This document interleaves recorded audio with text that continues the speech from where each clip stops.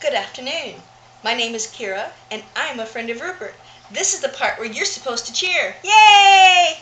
Okay, wait, that's not right. Well, I mean, it is right. I am a friend of Rupert. Rupert the rabbit, that is. Okay, he's furry, brown, young, and it seems his lessons never end. But this is the wrong speech. Usually I do workshops with children. This is not. So you caught me. I'm goofing around. I'm supposed to be here to tell you about my life as an elemental witch. So let's start by asking, just what do you suppose a witch is? It's a rhetorical question. I'm going to tell you. You might say it's someone who does magic, or someone who is a pagan, or has green skin and warts, or maybe it's a woman with a black cat, or someone who is, I don't know, out of their mind, right?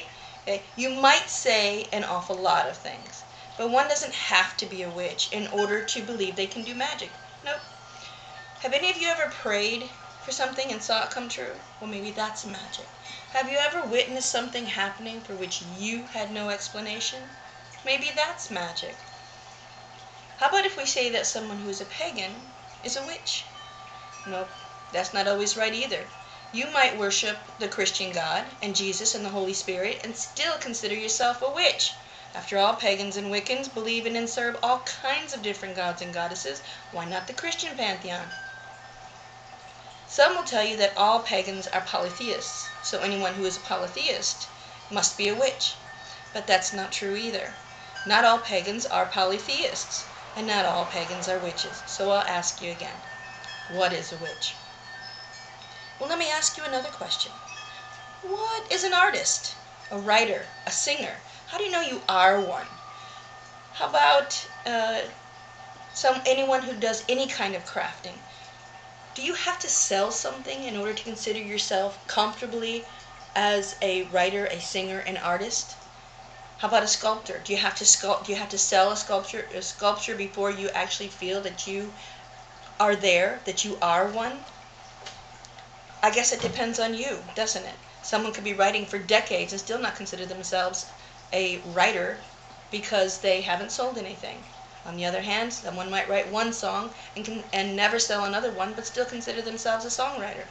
So let me say this about that. It doesn't matter.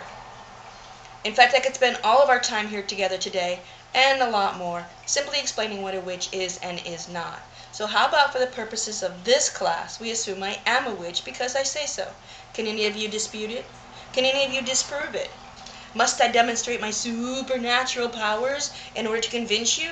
And if I do, will you burn me at the stake? Will you believe me? I'm a witch because I say I am. It's really that simple. I was born and raised a Catholic with all the appropriate ceremonies and such, the baptism, confession, confirmation, etc., etc. In fact, I was more than 40 years old before I even had any idea what a pagan was, other than what Father Joe said. At the time, I was teaching religious education to Catholic children and had been for 4 years. 4 years. I was ironing for the church, doing readings at Mass. I was even a Eucharistic minister, giving out the blood and body of Jesus Christ during Mass. Mine is not necessarily a unique story, except maybe for the teaching the children part. But the truth of the matter is that most of my friends are witches. Some are Druids, some are heathens, some are Wiccans. And yes, there are differences between Wiccans and pagans, although we're not going to go into that today. When I identify myself as a witch, what it means to me is that I wholeheartedly believe I am able to make physical changes in the world around me through the focus of my own intentions.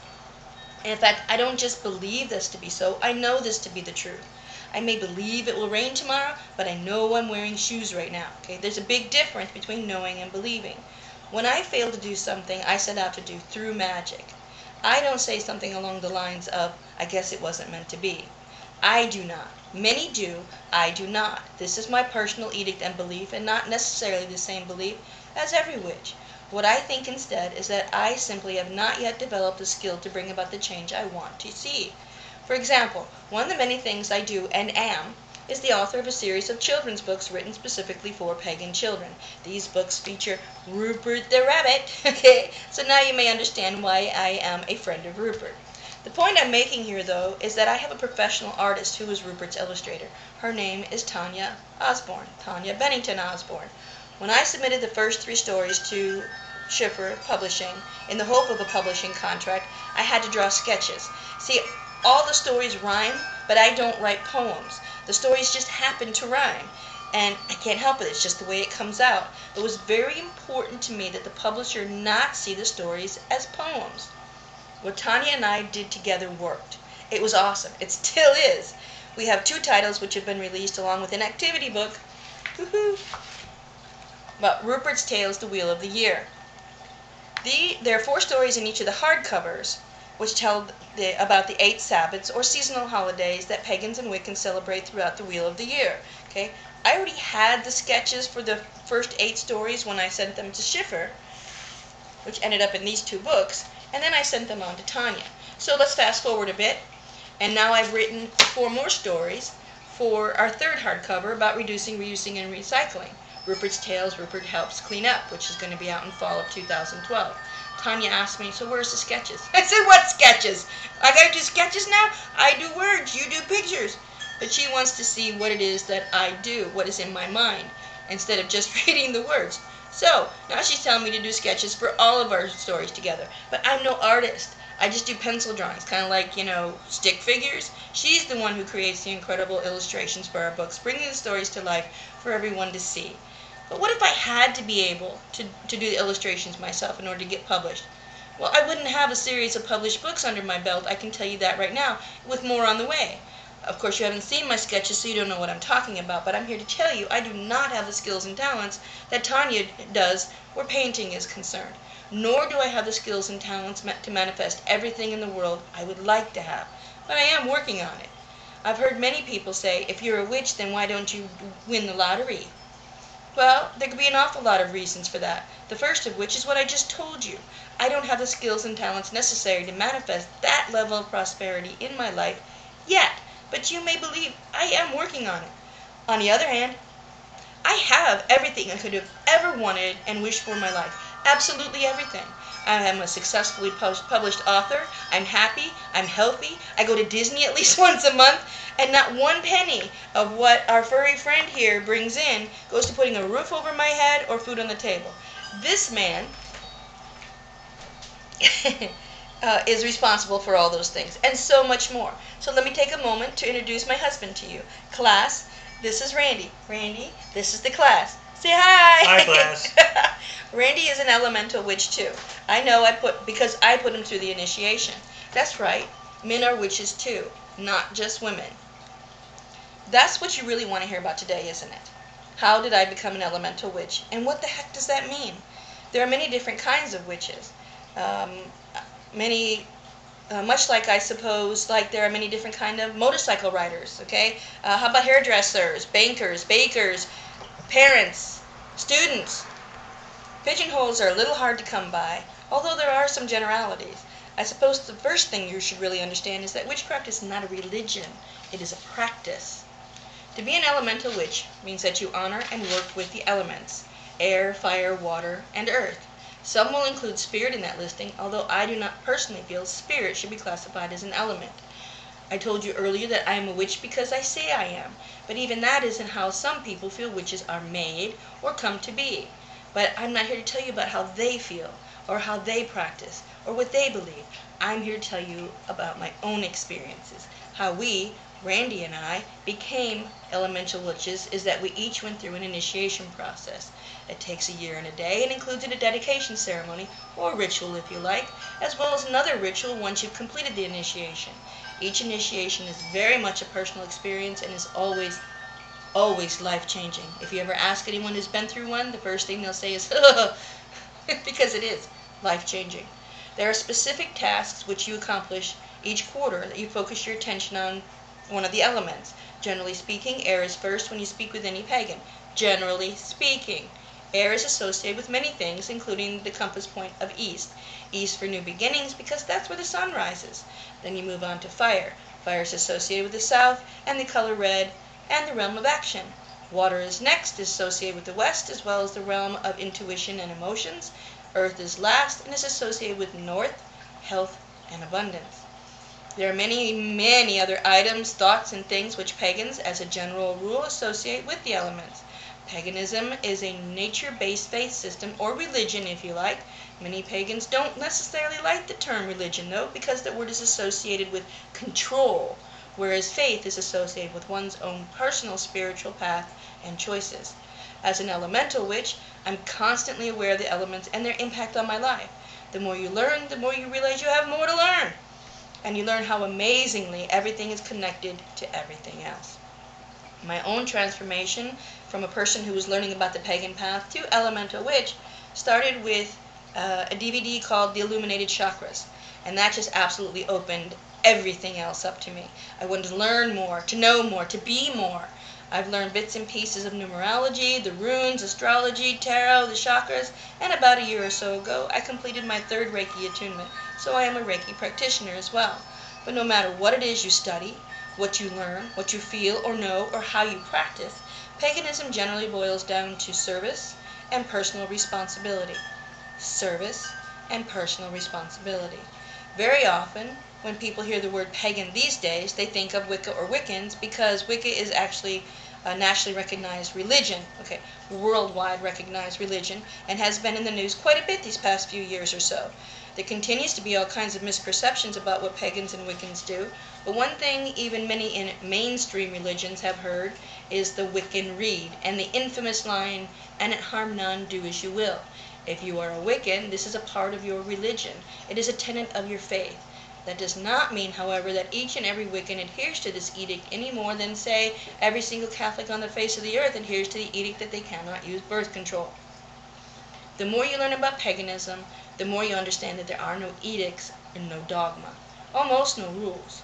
Almost. Courtesy and kindness are expectations, and there are certain behaviors expected when you are in sacred space. Let's talk about sacred space for just a moment.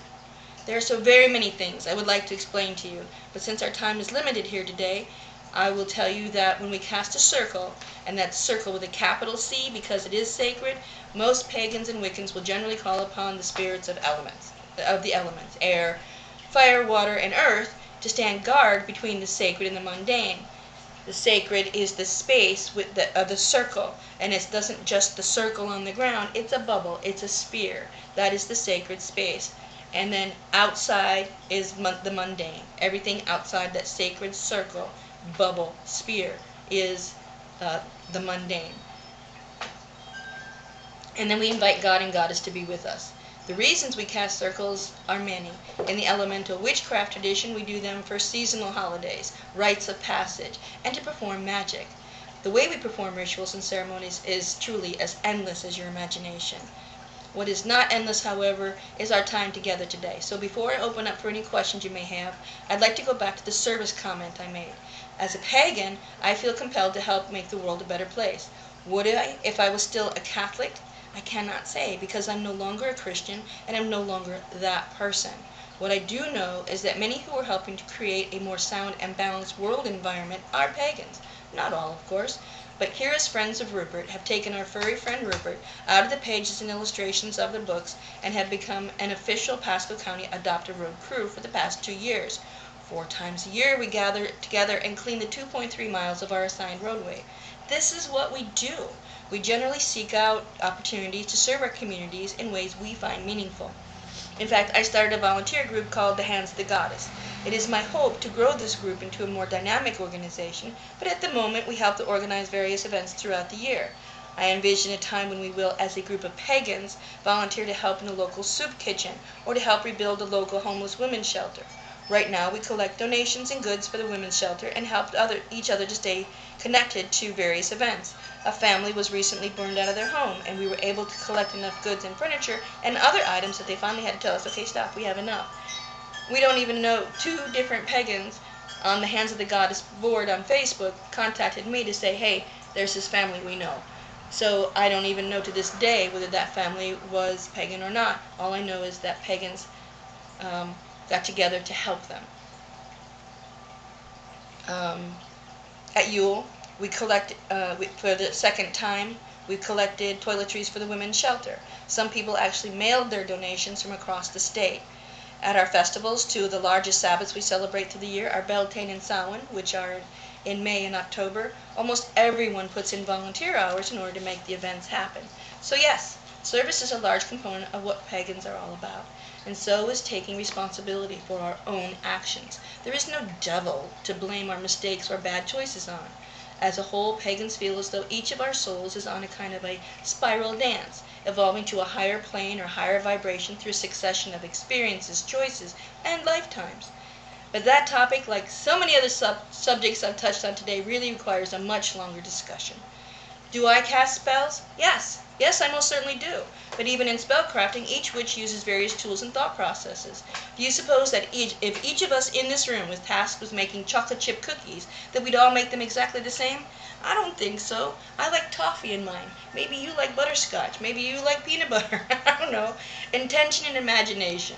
Those are two very powerful tools. The law of attraction plays a very big role in what I do, including the spells I cast. When I first started casting spells, I used quite a few tools because it made me feel more comfortable, as if I was more likely to do things right if I used tools and implements. Now I use very few, if any, because I don't need them to feel comfortable or successful. Still, I will tell you that wearing a cloak to a public gathering or using an antheme to cast a circle can help you to set the stage, perhaps very much the same way as putting an apron on to make those chocolate chip cookies I mentioned, or putting on a certain kind of music to wash your car, because you feel better. It makes you feel good. For me, so do I will it, so mote it be. Powerful words to create what shall be, combined with my focused intention, tends to be enough.